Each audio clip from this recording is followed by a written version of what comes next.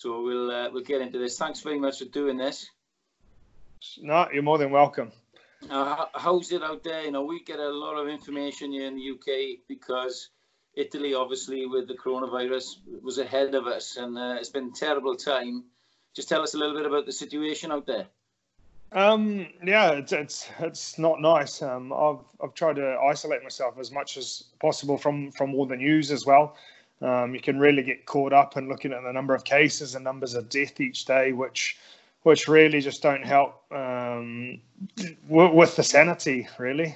So it's horrible here seeing the military trucks pull up to take away the dead people and just seeing it explode still. I mean, we've been in quarantine 2 weeks and the numbers haven't slowed. So it's a scary time for everyone in the world and very much so here in Italy, us being out in front.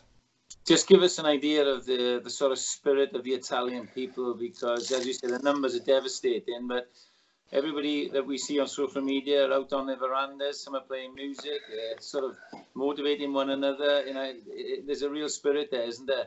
Yeah, no, it's incredible. When I first saw those popping up on social media, just smile from ear to ear, because it's amazing. I mean, yeah, I can't really picture any other places in the world, kind of people on the balcony singing opera or playing DJ sets. So that one kind of made me laugh a bit. But yeah, the spirit of the people is amazing. Even, I mean, certainly a lot of tension going to the supermarket. You can notice it. Some people kind of are on edge, but there's still, under the mask, you can see that people are smiling, people are approaching it with a pretty positive attitude. Well, we're barely under a week into lockdown. You're 2 weeks or so, maybe more. Any tips for us over in the UK when you run out of box sets?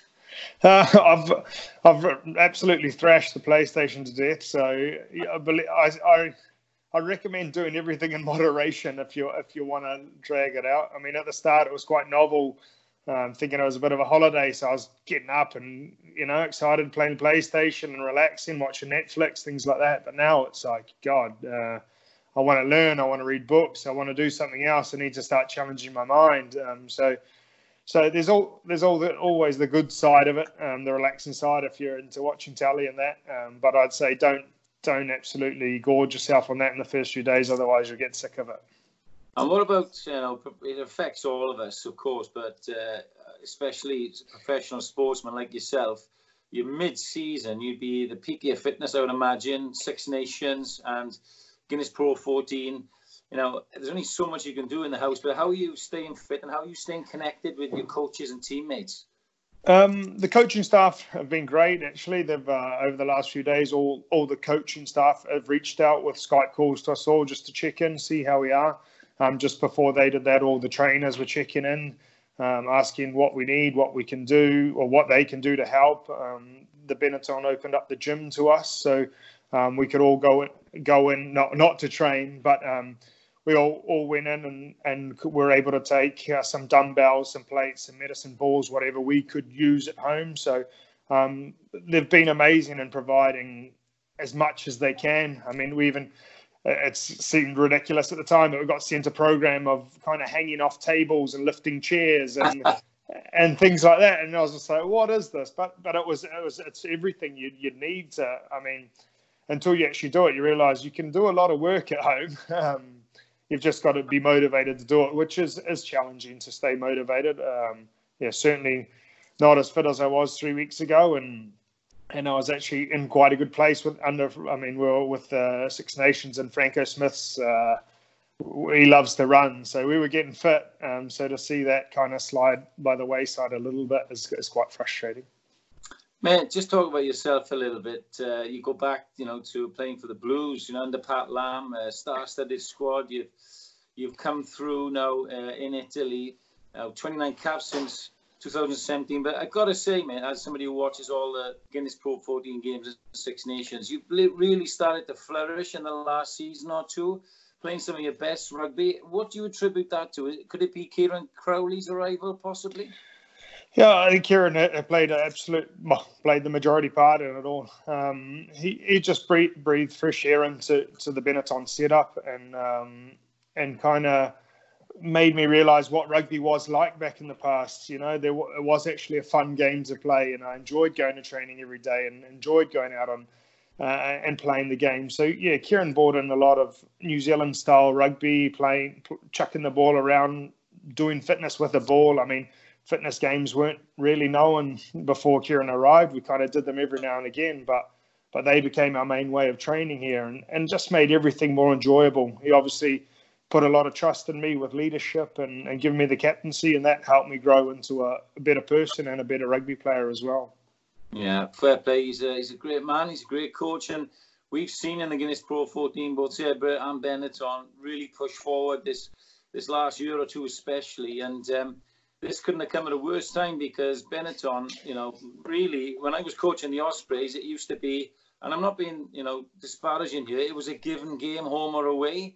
And now you're fearful, of going there for a start, but also when Benetton come to your home place, as you showed most recently at the Dragons, you're now starting to be confident winning away from home. I mean, that can't just be coaching, that must be a real development in the confidence of the players as well. Yeah, it's been a mess, Kieran, along with the staff. Not only Kieran, they've brought a lot of mindset changes into us. And that started with our culture, how we're treating each other, and how we value the game.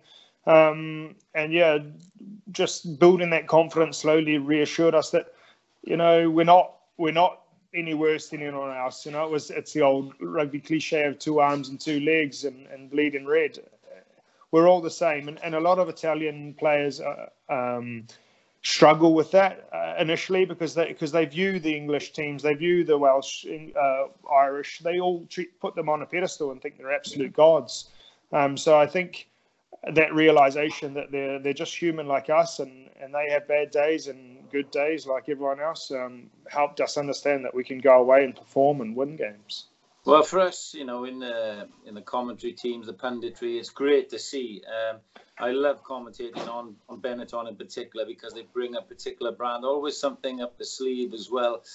Getting to the playoffs last year was a big thing. This is a big dent now to all of us, and who knows what will happen with the season. But is there appetite for more of the same? Do these Italian guys in your squad now believe that they can go on and possibly win the Guinness Pro 14 in the future?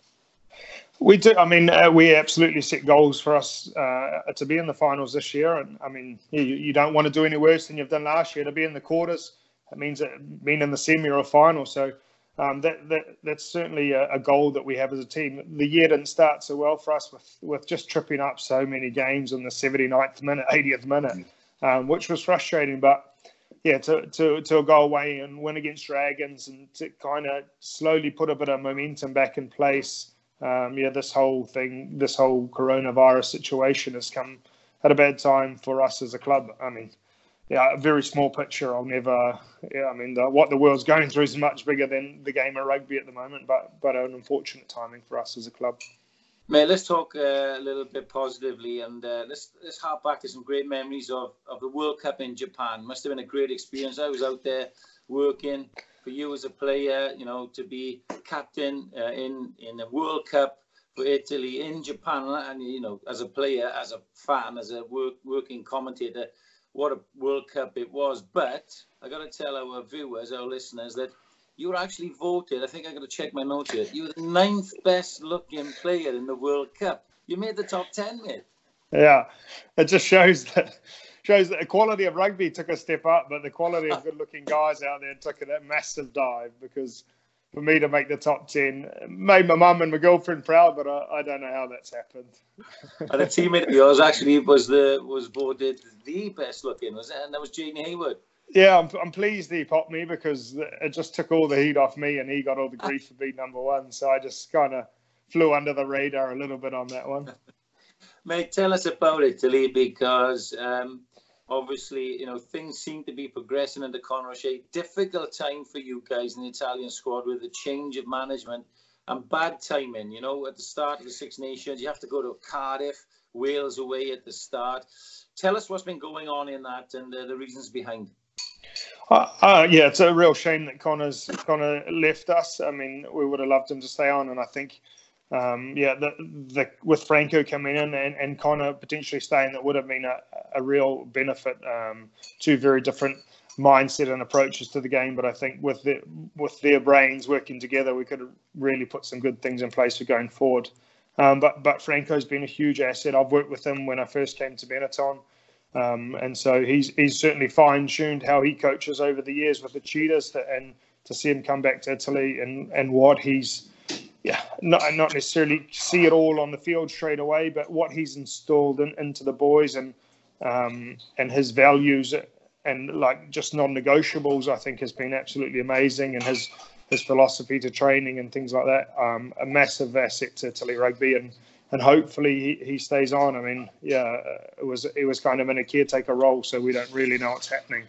But yeah, he's a massive asset. Well, a lot of the fans of the other nations always ask, when are we going to see Italy really progress? And the difficulty for Italian rugby is all the other teams work hard and progress as well every year, don't they? So what can we expect to see from Italy in the next few years, Dean? Yeah, I feel like I'm on repeat a little bit, because I've always preached that we're gonna finally get some wins and gonna be a team to look out for, and that happened with Benetton. I always believed it, and it happened. I believe 100% that Italy is going to come through in years to come, but like you say, we have to work 100% harder than everyone else, because they're all working as hard to be better and to innovate and to do new things. So with such limited time that we had under Franco to prep for the Six Nations is a true reflection of, I think, the steps we took as a team within that kind of 3 or 4 week period. I see Italy winning games. I mean, Scotland was a shame not to. We played all the rugby and just didn't score any points. That was a real bummer for us, and to be massively competitive against France. We're a bounce of the ball away from changing momentum in a game and creating some real upsets, I think. Okay, Dean. Well, look, we'll come towards the end of this by asking you some quite personal questions or interesting questions for our Guinness Pro 14 viewers. Tell us who you think are the best team in the Guinness Pro 14 at the moment. I can't not say Leinster, can I? They're incredible at the moment. I mean, whether they're shipping out their first team, second team, or their academy, they're winning every game. So, I can't argue with the stats on that, and to go against them is always a mountain to climb.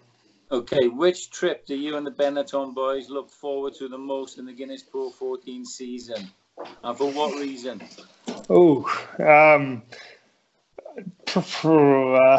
That's a tough one, actually. I'm factoring in travel, and travel, whatever's the easiest travel for us, mate. I've just said Leinster's good, but usually we can get a direct flight to Dublin, and Dublin's always a beautiful city as well. So we actually have a good time every time we go to Leinster. We always give them a good challenge. So I'd say that's probably one of it. For direct flights, amazing city, and a chance to upset a giant. Well, Dubliners be happy so far. Okay, one up-and-coming young Italian player that Guinness Pro 14 supporters should look out for. I'll stick in my role, Niccolo Canoni. He's been with us the last 2 seasons in a permit player kind of role, so just on loan, and he's now signed for Benetton and is a massive part of the Italian side already. Don't even know how old he is, 21 or 2-year-old. He's young, but he's a class player, very physical, just not afraid to get into the dirty stuff, and I think he's got a big future in front of him. What's a typical pre-match meal for the Benetton team? Oh, it depends if the trainer's around. If the trainer's around, it's eggs and oats and bread. That's about it. But if he's not around and the buffet's open, the boys are digging straight into the sausages and bacon. Well, look, finally, Dean, what's going to be your routine now for, I'd imagine, the next couple of weeks, because everything's up in the air. It's going to be different for Kieran, difficult for him to get you together, but just stay in touch. What's the sort of routine as regards being a professional rugby player? What can you do? Just working. My girlfriend's actually kind of become my personal trainer. She's probably more motivated than I am in this time, so it's been good for me. So yeah, she drags me out onto the little garden next to our house, and we have a little run around or throw some weights around, whatever we can do down there. So that's kind of how we start the day, and then from there it's just about keeping occupied. I've applied to study a few things back in New Zealand, just so I can keep the brain active, and that I think that'll take up the majority of my time. Dean, you're a good man. Look, stay safe, stay fit. We really look forward to seeing you back in the Guinness Pro 14 whenever it starts again. And I look forward to commentating on you and seeing you at one of those games. But in the meantime, you take care of yourself. Stay safe, you and your family. Will do. Thank you very much, Sean, and thank you for your time.